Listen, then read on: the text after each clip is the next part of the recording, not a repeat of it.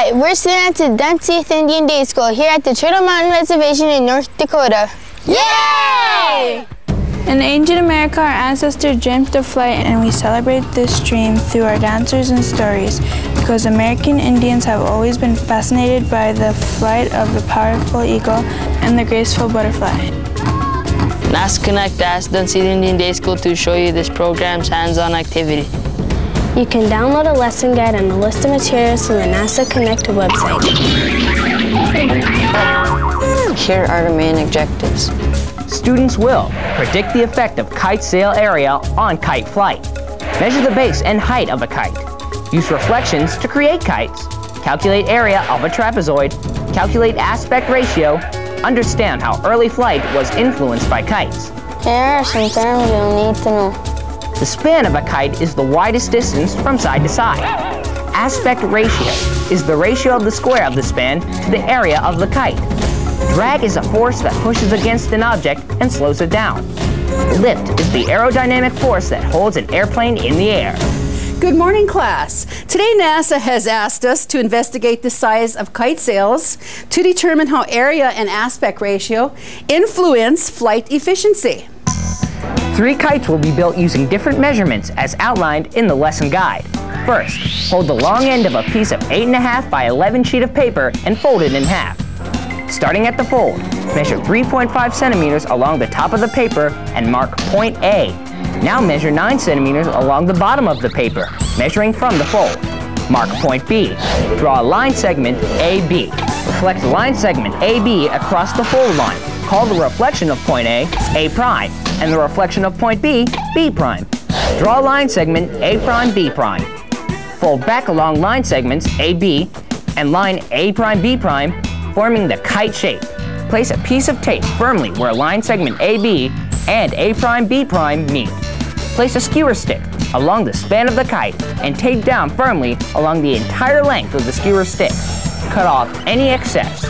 Tape a kite tail to the bottom of the kite sail where point B meets point B prime. Starting at the top of the flap, which is labeled point F, measure 7 centimeters down along the flap and 1 centimeter in from the fold. Mark and label point E, then punch a hole at point E. All measurements will be recorded onto the worksheet. You will calculate and record the kite sail area using the given formula. Area equals 1/2 the height times the sum of B sub 1 and B sub 2, where H is the height and B sub 1 and B sub 2 are the bases. Remember to multiply the value by 2 to calculate the sail area. You will also calculate and record the aspect ratio using the formula AR equals S squared divided by A, where S is the kite span and A is the kite sail area. Tie one end of the string to the hole and wind the other end onto a cardboard string winder. For the other 2 kites, repeat the same steps, adjusting the given values for point A and point B found in the educator's guide. Remember your reflection. Once you have completed your calculations, it is time to proceed to the outdoor test flight. Teams, are you ready? Let's let them fly. Yay! Perform 2 trials for each kite, rotating student roles until all 3 kites have completed their 2 trials. There are 2 questions that we need to answer. How did the surface of the kite affect its flight? And was this effect significant? Roger? The smaller kite didn't have enough space here, surface area. This flew just right, had enough surface area. This did too much acrobatic. What other factors could be changed to investigate the effect on kite flight? Josh? Weather, wind, tail, surface area, and weight. When you complete this activity, discuss what improvements you would make to your design. A helpful tool is the interactive kite modeler from NASA Glenn Research Center. On this website, you can study the physics and math which describe the flight of a kite.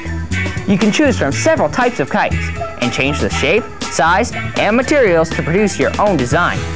By selecting the Field button, the kite flies with the control line running from you to the kite. Depending upon your choice, different variables are shown. The values of these variables are shown on the output panel.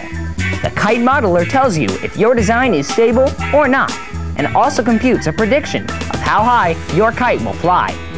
Teachers, if you would like help to perform the preceding kite building lesson, simply enlist the help of an AIAA mentor, who will be glad to assist your class in these activities. AIAA stands for the American Institute of Aeronautics and Astronautics.